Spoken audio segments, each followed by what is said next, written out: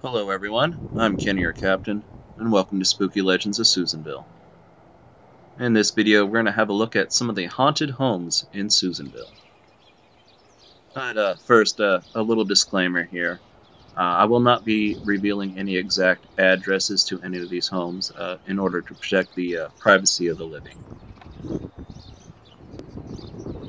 start our journey at the east side of Susanville at the Hidden Acres Mobile Home Park. A family living here had a poltergeist that liked to shake the household plants and move around cups of water. It wouldn't spill them, it'd just move them around. We're going to head west now to the Juniper Arms Apartments. Here we had an old man that lived by himself as a shut-in. He was rarely seen by his neighbors. One day the neighbors called the management complaining about bad smell. Upon investigating, the old man was found deceased in his apartment. He'd been there rotting for well over a month.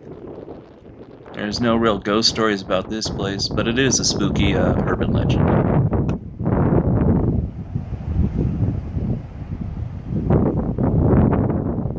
So now we're going to head a couple more blocks to the west to First Street.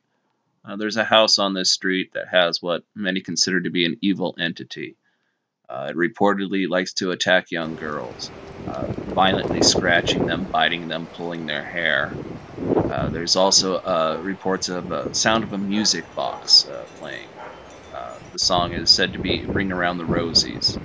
It's often heard behind the staircase and in the basement of the house. Well, that's all I have for this video. Be sure to give us a like, share, and subscribe. If you live in Susanville or the Lassen County area, be sure to check us out on Facebook and join the group page. Thanks again. Hopefully I'll see you next time.